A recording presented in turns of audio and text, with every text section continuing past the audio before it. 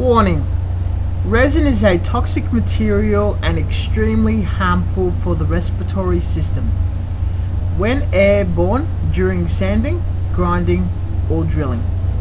The dust, when breathed in, can cause short and long-term health problems, including cancer. Please use a particle or dual organic respirator. Thank you. Hello and welcome to another model video. This is Alan from the Man at YouTube with another model video. We'll be doing another GK kit, a garage resin model of the Mobile Suit Gundam character Sayla Mass in 1/8 scale. This is an older casting done by the E2046 website, which have a large catalogue, and you can buy all sorts of newer and older kits. As typical with most of their models, you get the iconic yellow box, a set of instructions, eye decals on some or most of the figures, as well as a parts breakdown, a photo, and your actual parts wrapped in bubble wrap and all that sort of jazz. According to the paperwork provided, the original model came from the Chara Hobby Expo a long time ago and was an event exclusive. The parts were nicely individually wrapped and inspected with this nice card, and laid out. Everything was accounted for, no damage, no serious air bubbles whatsoever. Very good cast. Straight off the bat, we clean off any release agents by soaking it in soapy water, giving it a really good scrub, soaping it again, and a secondary scrub in plain water.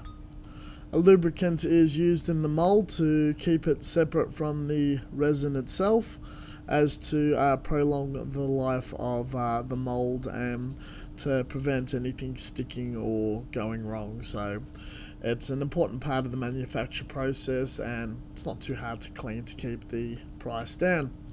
After that, we lay out all the parts and start removing the nubs. The nubs are the very surface of the mold where the resin is poured in. This is simple as being a softer white resin. Just clip it up with some very heavy duty nippers, carve it down with a knife, and then sand it up with a Ranger sandpaper. I like to start around the 300 grit and work my way down to 2000. You will also want to consider, in the event that any sort of release agent is left over or imperfections, you want to give the whole body a rub down in about 800, 1000 or 2000 grit sandpaper. Do all your sanding, wet sanding. This prevents digging up any dust or causing any ill health or danger to yourself, as well as not dirtying the environment. When removing nubs, if you dig a little too deep, you can just put a little putty on it and sand it back. I find bog putty or filler putty from the automotive section of a shop is also a resin base and sticks very well to the surface. When assembling, I generally just pinned both surfaces with a brass rod and drilled each side with a pin vise to allow added strength when glued later. With everything test fitted using the pins, and it's able to freestand on an old Beach Queen base that I found from a modification job. This particular sculpt has a few gaps. There are other Beach Queen looking figures that I've got from E2046 that has a much superior fit. I think it's just this particular model. It does serve you a bit to actually ram a bit of sculpting putty in there and make sure it's nice and flush for the painting stage. Once all of that is done and said, in some of the heavier pieces of resin where two surfaces are glued together and you cannot see it, I'll drill very wide holes so I'm able to stick the alligator clip inside and mount each piece on skewers.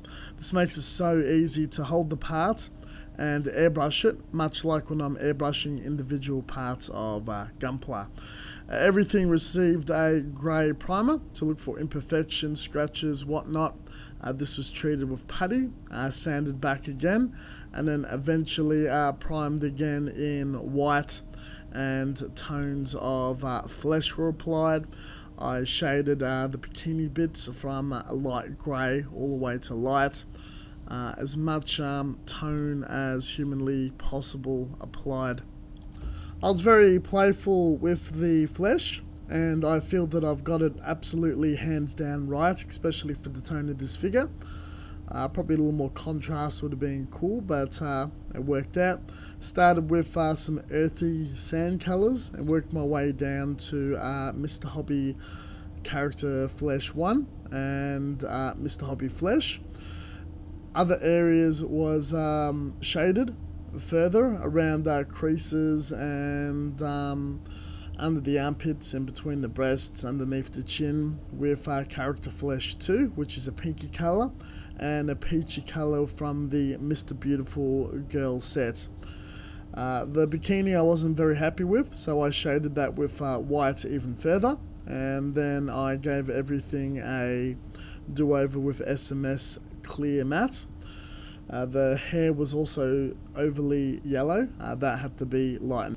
To get the shadowing and tones right, I started darker and worked my way lighter up in the piece where the light would roughly hit it, as realistically as I humanly could. Not 100% ideal.